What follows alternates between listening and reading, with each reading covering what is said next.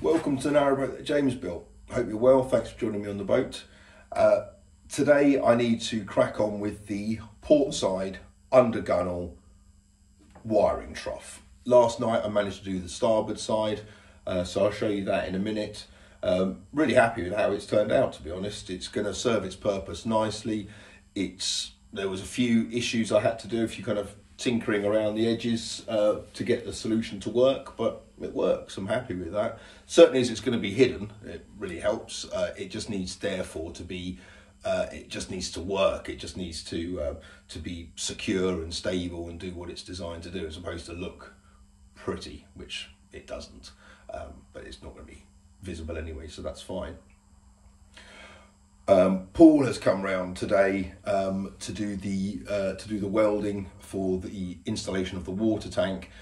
We've got speaking about the size of the tank and the potential risk of having it too full for too long, and what that might do to the balance of the boat when she's on the water, which is something I've obviously considered. But that, coupled with the fact that it's just a physically massive tank, coupled with the fact that it is going to encroach in how I design or lay out the bow, and given the fact that yesterday my heating solution conversation transpired that unless I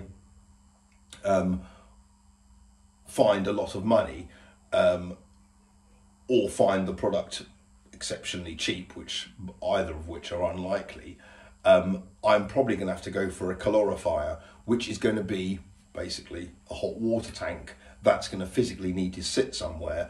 And therefore, if I was to replace the massive water tank with a slightly smaller one, maybe a 200 litre one instead of 450 litres, then I will have physically some space to put in the calorifier. So there's advantages both ways. The other advantage of the water tank, of swapping it, is because at some stage I would have had to engineer a filler cap system into that water tank, which would have meant most likely have meant taking the water tank out of a fitted bedroom and the bedroom fitted around the tank. So all things considered, I think I'm going to change my tank and get a smaller one, which will hopefully fit into the bow in a better way. So that's one thing that's changed. The other thing that's changed, actually my friend Steve, he writes lists out, as I have to on this, and colours everything in yellow once it's done. So I think I'm about, in Steve's system, I'm about 3% yellow at the moment, to give you an idea of where I am on this weekly list. So, but one of the jobs that has come off the list, and that was as a result of a comment made by Jeff yesterday, is the pocket door in the bathroom. I've had a look at the system. He's right, it's just going to reduce the head height too much. So yeah, not having a track in the floor is one thing, but it's the head height, and I don't want people to walk through like that, and I don't have to walk through like that. And you know, if you get a bang on the head, if you forget to walk through like that, you don't want that. So I think, Jeff, you are right. It's going to have to be an old-fashioned, boring hinge system, which I know my friend Will is going to be upset about because he loves a pocket door. But I think certainly for the front bit of the bulkhead for the bathroom, I think I'm going to have to just do a swing door. So that's something off the list. Well, then a new thing on it. But anyway, so I'm going to crack on with the gunnels under the port side. I'll show you the starboard side. Let's get cracking. As you probably realise, no job can start on the boat without spray foam insulation. Something to do with spray foam insulation. So I've trimmed this one off and I'm about to put some more in. I'm going to fill up this gap here, which is going to go in behind the new trough.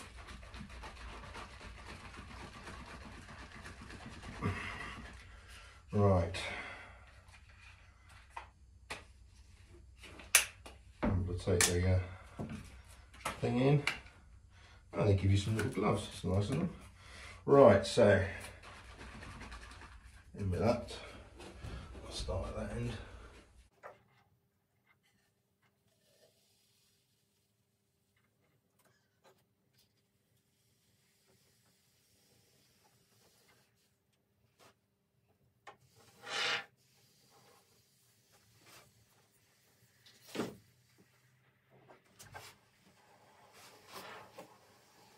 More steady on.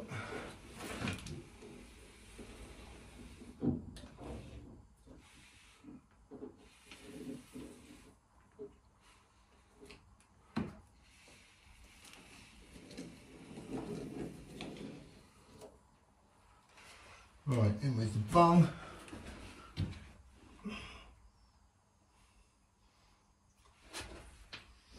Right, so without dilly-dallying, I'll put that in there and you'll see what I've done. I don't know if this is going to work now, put them on.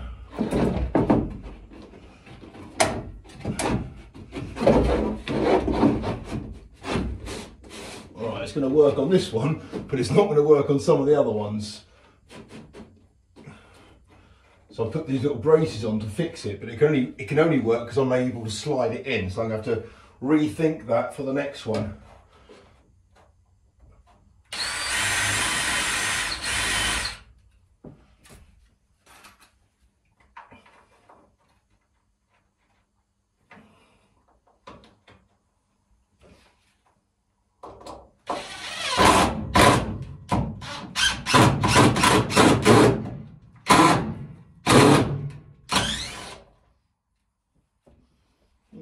Doesn't like that.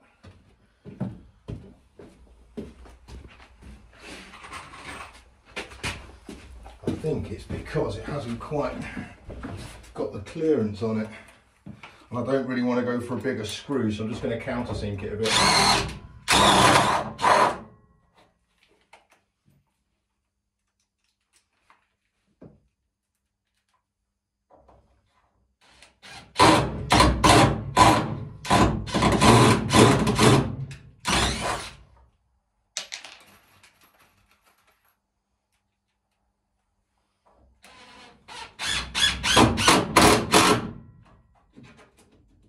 That's in place.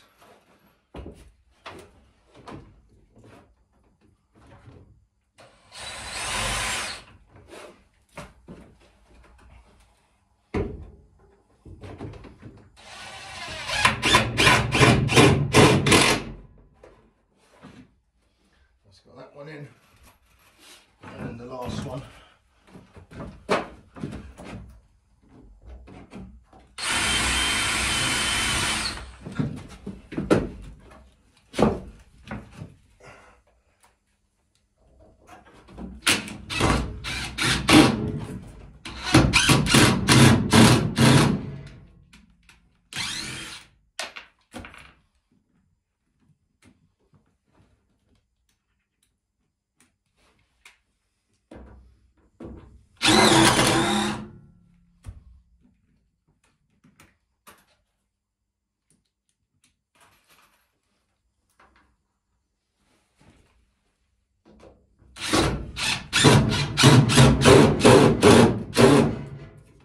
Excellent.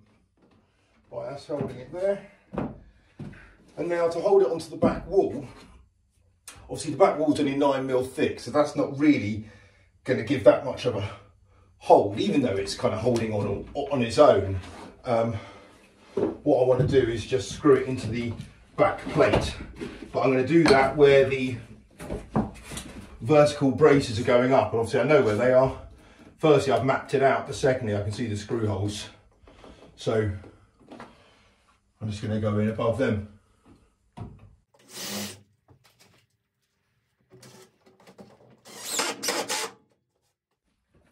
a nice tight fit.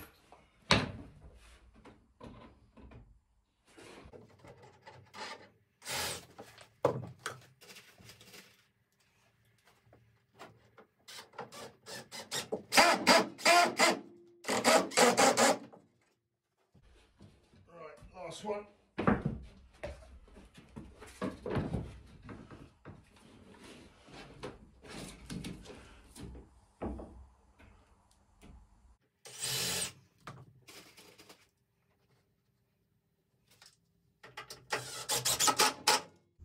I don't know how well you can see that with the shadows, but that first part of the trough is in. This part here was never going to be a particularly attractive or flush fit, only because that upper wall is on the angle. but quite frankly, as long as it's a true tight 90-degree fit there, which it is, it's glued and screwed on that side, it's being held in there, it's solid as you like, it's only going to support a few cables. Well, I say a few, quite a lot, but still they don't weigh much, so that's going to be absolutely fine. So quite happy about that. Although, as I said, this idea only worked because I was able to put it in and then slide it along, which I can do for most of it, but obviously it's going to get to the point where I won't be able to do that. So I'm going to have to come up with a with another solution for that last bit. It might just be lots of glue, but anyway, I'm happy with that. And then if I've got some more left over, I'll fill up some of that void there with a bit more spray foam. Yeah, good.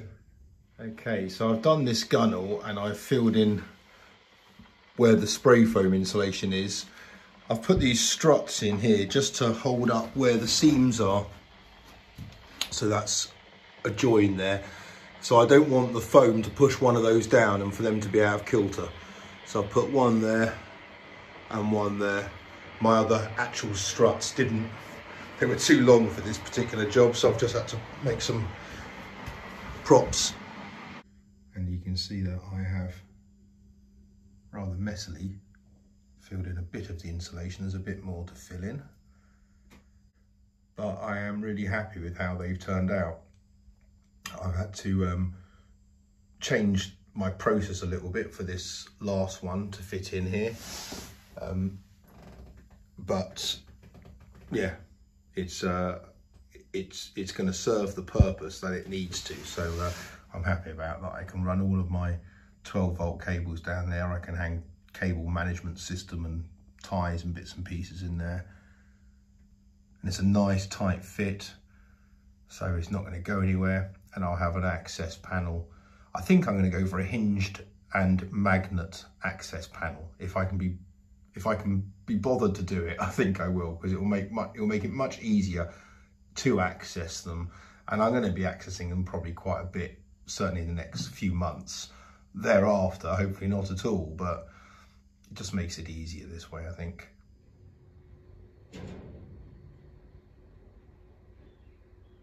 So there we have it, the port side under the gunnel wiring trough has been put in place, and I must say I'm rather happy with how that one's turned out.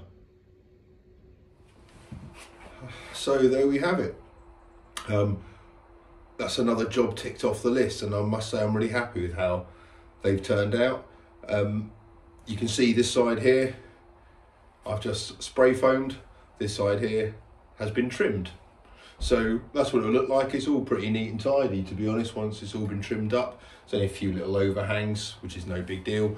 So yeah, glad with how that went on. My next plan now is to crack on with the ceilings. So I want to get in my sheet of 6mm ply, get it to size, offer it up and see what the curve or what the angle is like in the middle. And then, because now I've mapped out where my lights are going, I can possibly, if it fits and it works and that system's going to work throughout the boat, then I can crack on with that. I also can crack on with building the bulkhead for the bathroom pretty much right behind me. So still obviously a lot to do, but I'm delighted that's gone in. Now I can get some cabling put in place and start to get my head around all of that. So thank you very much for watching. Hope this has been useful for you. If you need any undergunnel trunking being done, then that's my way of doing it. Thank you for watching. Take care. Look after yourselves. Until next time. Bye bye.